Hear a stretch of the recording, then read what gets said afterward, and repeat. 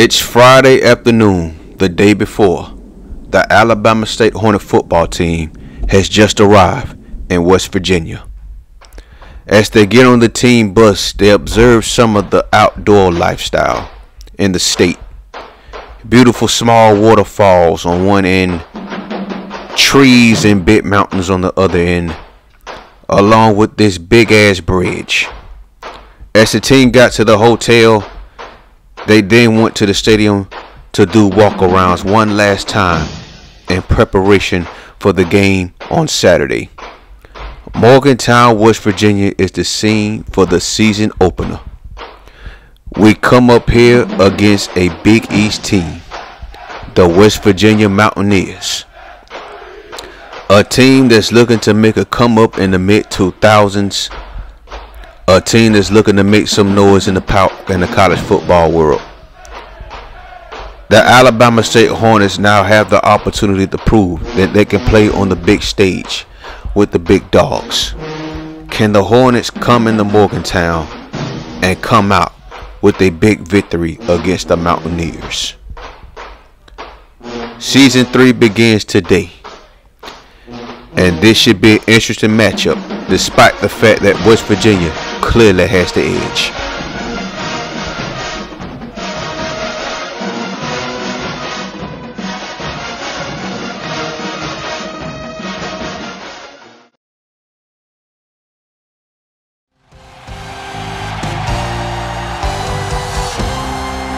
I'm Brad Nessler, here along with two of the best commentators in the game, Kirk Herbstreit and Lee Corso. The players will have to battle the rain in today's contest between the Alabama State Hornets and the West Virginia Mountaineers. The college football season continues, and I got to tell you, Lee and Kirk, I am ready for this game. And here come the Mountaineers. The Mountaineers come into this game expecting a win. I tend to agree with that. How about you, Herbie? West Virginia is led offensively by their quarterback, and he's the #1 reason why I'm picking them to win this game. I look for him to spread this defense out and attack them from every direction. Big game today by the quarterback. Okay, you ready for my pick? West Virginia will win this football game. Well, Coach. So as you saw, Eric Webb is the impact quarterback for the West Virginia Mountaineers. And then on defense, they have a left outside linebacker by the name of Cedric Thomas, 6'2", 240. We're going to be on the lookout for him throughout this entire game. Last but not least, we have a new impact player on defense, and that is Jason Moore. Season 3 is underway. We're at the number 10 toughest place to play, and there goes Kyle Gray taking the first snap of the season to the right side and going out of bounds at the Hornet 34. Then we give the ball to Justin Chambers. He breaks away from defenders and muscles his way near that first down marker. The run game is going smooth so far as we continue to hand the ball to Chambers. He goes nowhere, so now we got 3rd and 2. This time, though, Justin Chambers takes it outside, gets into Mountaineer territory for the first down. Ball at the 49, we do the speed option. The pitch to Justin Chambers. The man all the way from VA gets tackled back at the 30-yard line. Here goes Newton for his first time in the game. And I don't know who he was looking for on that play, but that was not a good pass. So here we go again on 3rd and 8. Newton stepping back to passes. He's looking for Tim Brown, who makes the catch. And then he fumbles the ball. It's recovered by West Virginia. Wait a minute. Let's look at this again. How was that a fumble? How was that a fumble? He didn't even make a play on the ball. All he did was catch it in midair. Ridiculous. Come on, bruh. So here we go. West Virginia's on offense. There goes the play action. He's looking for Porter. Porter makes the catch and then taken down by Jason Moore. At the 46. Here we go again. Play action. Webb looking for Heath. Heath makes the catch on Jason Moore. Jason Moore's been tested early in this game so far. At the 35. Here goes Webb again. This time he's looking over the middle and that pass is dropped. We catch a break right there. 2nd and 10. Eric Webb. He finds Porter. A bad angle by Sisk. And Porter goes into the end zone for the first touchdown of the season for West Virginia. A bad angle there by Josh Sisk, our new starting free safety, and we pay the price. But then here goes Cal Gray taking the option once again up the left sideline, making a man miss and tackled at the Mountaineer 40-yard line. We needed that badly. So 1st and 10, the direct snap to Justin Chambers, and the man all the way from VA gets to the 25.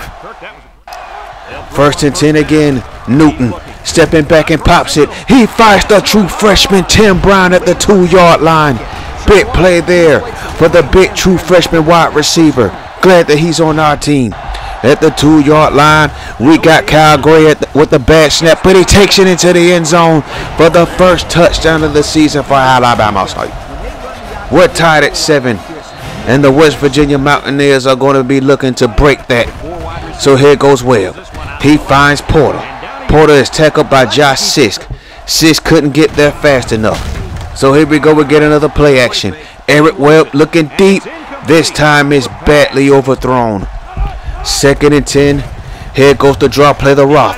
Roth up the gut untouched, and then he's taken down by Josh Sisk at midfield.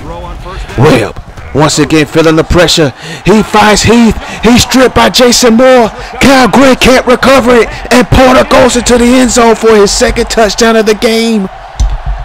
We can't catch a break. What a sequence of events.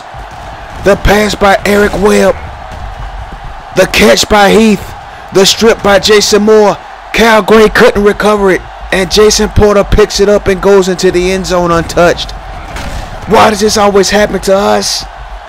Unbelievable. Now we got to regroup on offense and see what we can do. But the first quarter comes to an end. It's 14-7, West Virginia. Here we go, 2nd quarter. We're on the 3rd and 6. Bobby Newton goes down. Tackled by Jones from the strong safety spot.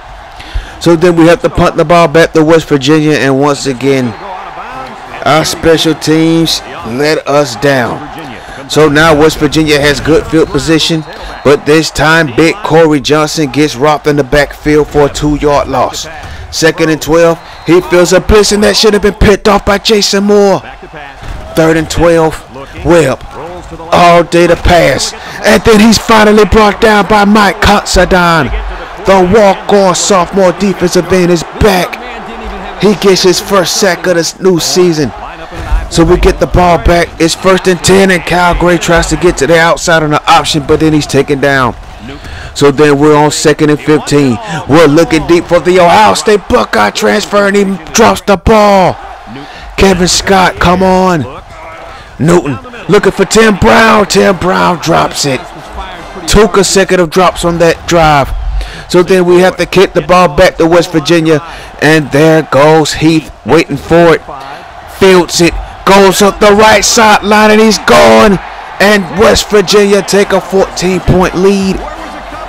We're in some trouble now. We're in big trouble right now. We're down 21-7.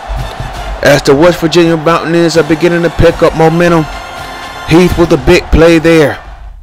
So now we have to score before the half is over. Cal Gray takes the snap on the speed option. He goes up the right sideline, and then he goes out of bounds. Oh, he knocked over the coach. Newton stepping back to pass. He finds Tim Brown making an absolute amazing catch. And then Kareem Harvey goes down with a shoulder injury, and he's going to be out for the next 2 weeks. So then we go back to the man all the way from VA. Look at him muscling his way past midfield near that first down marker. So since Kareem Harvey will be out for 2 weeks, we had to burn the red shirt of Corey Brown. So once we'll take that back, Brandon Ross. So once we decided to do that, we get back to gameplay, and Kenny Gasson picks up the first down on 3rd down. 1st and 10. The left guard is moving. I believe that's Corey Brown, and that pushes us back 5 yards. So 1st and 15. Newton stepping back to pass. He's looking for Tim Brown. Oh no, that's Kevin Scott making his first catch as a Hornet. The Ohio State Buckeye transfer makes his first catch as a Hornet. And then there goes Justin Chambers in the flat, and he finally taken down past the first down marker at the 11. 35 seconds. We give the ball to the man all the way from VA. He makes a man miss and goes into Super Saiyan mode, and then he's tackled at the 2-yard line. 2nd and 1. We have to score before the half is over. Justin Chambers picks up the first down. 4 seconds to go. We let the clock run out. Touchdown, Alabama State. 21-14. Justin Chambers gets into the end zone for the first time this season. The first half ends and we're on the trail by 7. Second half, West Virginia comes out swinging. He's looking deep for Heath, and he makes the catch on Jason Moore. They've really been trying Jason Moore all game so far. We got to get a stop on defense. We got to get a stop in the secondary. We're up in the shotgun as a draw play, and he gets blasted by Corey Johnson. The true freshman defensive tackle on a big hit right there. 2nd and 11. Draw play again. This time Colin Robinson takes him down. The defense is on it right now. 3rd and 7. The direct snap to Roth. Colin Robinson takes him down. We're back on offense. There goes the snap. It's an option play. Justin Chambers picks up the pitch off the bounce. He spins out of a tackle and then gets tackled at the 25. The man all the way from VA making his presence known in Morgantown, West Virginia. There he goes again. Tries to make a man miss, but he's short of the first down marker. 2nd and 2. We're going back to Chambers. First down for the Hornets. We're going to stick with the run game until we can't no more. Oh, wait, here goes Newton making a pass. And Jason White hauls it in. Great catch there. We needed that. Bobby Newton stepping back. He's looking for Kevin Scott, and he drops it again. Another drop for Kevin Scott. So we go back to the direct snap. Justin Chambers makes a man miss, and he gets tackled near the first down marker. Oh, we did get the first down. So here we go again. Bobby Newton. He gets hit and is picked off by Franklin, the middle linebacker. He fumbles the ball, and then Nobles jumps on it for West Virginia. Once again, we cannot catch a break. So the Mountaineers are back on offense. Look at Calgary coming off the edge, and he gets the web, and then he is injured. So here comes Pat White, the man from Daphne, Alabama. He was drafted by the Miami Dolphins in 2009 in the 4th round, I believe it was. Played with a couple of teams in Canada. Then played with Washington for a year. And then he started his coaching career. I know recently he was the head coach. He was the quarterback coach at Alcorn State. And then he became the running back coach at South Florida. I don't know where he is now, though. I don't know if he's still down there or not. So Pat White was looking for Adams on that wide receiver screen, but that was shut down by Cedric McNeil. Hornets back on offense. Newton looking deep for Kevin Scott, and then he drops it. He dropped another pass. So we're going back with the run game. The man all the way from VA, making a man miss. Then he makes another man miss, and then he powers his way near that 40-yard line marker. What a run. Play action. Newton looking deep again for Kevin Scott. This time he makes the catch, and then he gets tackled inside the 15. And then he gets injured. We need to work on this. We have too many injury-prone players on this team. Our strength and conditioning coach needs to get it together. And then the high snap to Kyle Gray. It's an option play. He makes up for it, and it gets tackled around the 5-yard line. As the third quarter comes to an end, it's still 21-14 Mountaineers, but the Hornets are driving. It's 3rd and 4. Kyle Gray takes the option. He's looking for the corner. He's got it. Touchdown, Alabama State. We finally tied the game at 14. We need to play some defense, get the ball back. We win the game. Simple as that. West Virginia calls a draw play for Roth, and then he gets tackled by Jamal Sykes. There goes another play action. This time Pat White keeps it and taken down by Kyle Gray on 3rd and 3. It's an off tackle hand off to Roth. Roth has the left side. He makes a man miss. 40, 35, and then he gets tackled down by Jason Moore. That was a big run there by Roth. Here goes West Virginia again. Pat White makes a man miss. He looked downfield, and then that pass is dropped by Heath. So 2nd and 10. It's an option play. Pat White takes it outside. He fools Blake Rollins and gets inside the 10. Tackled at the 5. Oh no. 1st and goal. He makes 2 men miss this time, and he goes into the end zone. Touchdown. West Virginia take the lead back. West Virginia take the lead back. So now we have to go downfield and tie the game once again. Justin Chambers taken down right there by Franklin. This time Bobby Newton stepping back to pass. He's looking for White, but that pass is badly thrown. 3rd and 9. This time Kyle Gray sees something on the right side. He takes the snap, it goes up the right side, and then he gets taken down short of the first down marker. And now he's injured with the leg injury, and he's out for 1 week. So then the handoff to Adams, the fullback, and he gets the first down. 1st and 10, here goes Newton once again. He's looking for Kevin Scott, and that pass was just badly thrown. 2nd and 10. Direct snap to Justin Chambers. The man all the way from VA gets the first down marker, and then goes out of bounds. 1st and 10. Play action.